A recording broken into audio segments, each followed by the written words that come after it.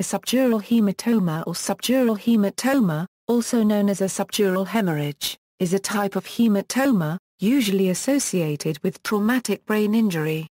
Blood gathers between the dura mater and the brain, usually resulting from tears in bridging veins which cross the subdural space. Subdural hemorrhages may cause an increase in intracranial pressure, which can cause compression of and damage to delicate brain tissue. Subdural hematomas are often life-threatening when acute. Chronic subdural hematomas, however, have better prognosis if properly managed. In contrast, epidural hematomas are usually caused by tears in arteries, resulting in a buildup of blood between the dura mater and skull. Classification: subdural hematomas are divided into acute, subacute, and chronic, depending on the speed of their onset.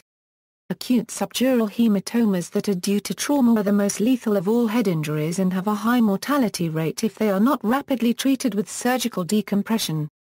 Acute bleeds often develop after high-speed acceleration or deceleration injuries and are increasingly severe with larger hematomas. They are most severe if associated with cerebral contusions. Though much faster than chronic subdural bleeds, acute subdural bleeding is usually venous and therefore slower than the typically arterial bleeding of an epidural hemorrhage. Acute subdural bleeds have a high mortality rate, higher even than epidural hematomas and diffuse brain injuries, because the force required to cause them causes other severe injuries as well. The mortality rate associated with acute subdural hematoma is around 60 to 80%. Chronic subdural bleeds develop over a period of days to weeks, often after minor head trauma, though such a cause is not identifiable in 50% of patients. They may not be discovered until they present clinically months or years after a head injury. The bleeding from a chronic bleed is slow, probably from repeated minor bleeds, and usually stops by itself. Since these bleeds progress slowly, they present the chance of being stopped before they cause significant damage. Small chronic subdural hematomas, those less than a centimeter wide, have much better outcomes than acute subdural bleeds. In one study, only 22% of patients with chronic subdural bleeds had outcomes worse than good, or complete recovery. Chronic subdural hematomas are common in the elderly. Signs and symptoms. Symptoms of subdural hemorrhage have a slower onset than those of epidural hemorrhages because the lower pressure veins bleed more slowly than arteries. Therefore, signs and symptoms may show up in minutes, if not immediately, but can be delayed as much as 2 weeks. If the bleeds are large enough to put pressure on the brain, signs of increased ICP or damage to part of the brain will be present. Other signs and symptoms of subdural hematoma can include any combination of the following. Causes: subdural hematomas are most often caused by head injury, when rapidly changing velocities within the skull may stretch and tear small bridging veins. Subdural hematomas due to head injury are described as traumatic. Much more common than epidural hemorrhages, subdural hemorrhages generally result from shearing injuries due to various rotational or linear forces. Subdural hemorrhage is a classic finding in shaken baby syndrome, in which similar shearing forces classically cause intra- and pre-retinal hemorrhages. Subdural hematoma is also commonly seen in the elderly and in alcoholics, who have evidence of cerebral atrophy. Cerebral atrophy increases the length the bridging veins have to traverse between the two meningeal layers, hence increasing the likelihood of shearing forces causing a tear. It is also more common in patients in anticoagulants, especially aspirin and warfarin. Patients on these medications can have a subdural hematoma with a minor injury.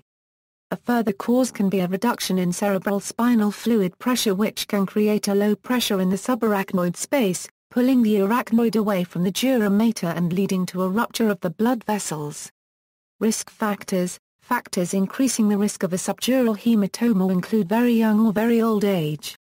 As the brain shrinks with age, the subdural space enlarges and the veins that traverse the space must travel over a wider distance, making them more vulnerable to tears.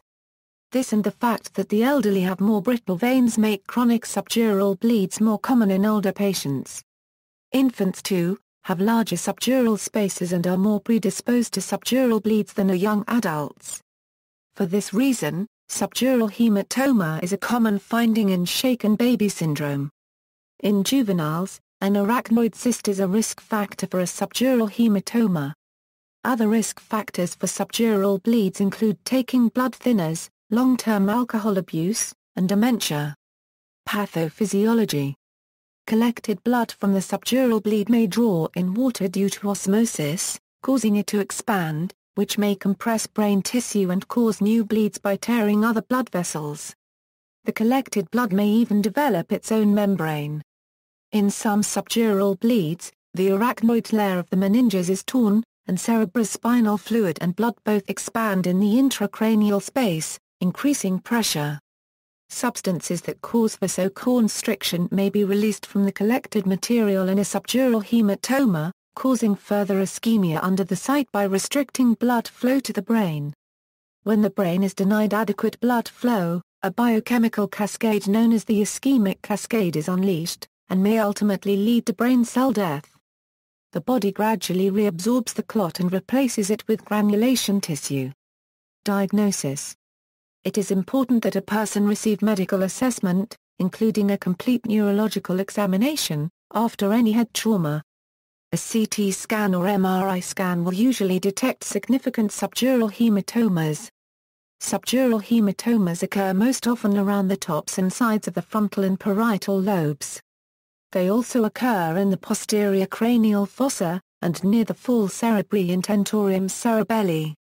Unlike epidural hematomas, which cannot expand past the sutures of the skull, subdural hematomas can expand along the inside of the skull, creating a concave shape that follows the curve of the brain, stopping only at the dural reflections like the tentorium cerebelli and falls cerebri. On a CT scan, subdural hematomas are classically crescent-shaped, with a concave surface away from the skull. However, they can have a convex appearance, especially in the early stage of bleeding. This may cause difficulty in distinguishing between subdural and epidural hemorrhages. A more reliable indicator of subdural hemorrhage is its involvement of a larger portion of the cerebral hemisphere, since it can cross suture lines, unlike an epidural hemorrhage. Subdural blood can also be seen as a layering density along the tentorium cerebelli. This can be a chronic, stable process, since the feeding system is low pressure. In such cases, subtle signs of bleeding such as effacement of sulci or medial displacement of the junction between gray matter and white matter may be apparent. A chronic bleed can be the same density as brain tissue, meaning that it will show up on CT scan as the same shade as brain tissue, potentially obscuring the finding. Treatment. Treatment of a subdural hematoma depends on its size and rate of growth. Some small subdural hematomas can be managed by careful monitoring until the body heals itself. Other small subdural hematomas can be managed by inserting a temporary small catheter through a hole drilled through the skull and sucking out the hematoma. This procedure can be done at the bedside.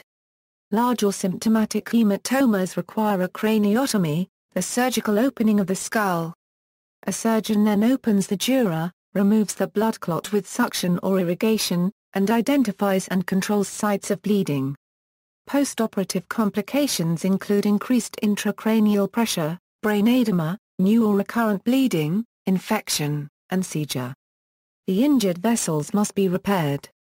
Depending on the size and deterioration, age of the patient, and anesthetic risk posed, subdural hematomas occasionally require craniotomy for evacuation. Most frequently, simple burr holes for drainage. Often conservative treatment. And rarely, palliative treatment in patients of extreme age or with no chance of recovery.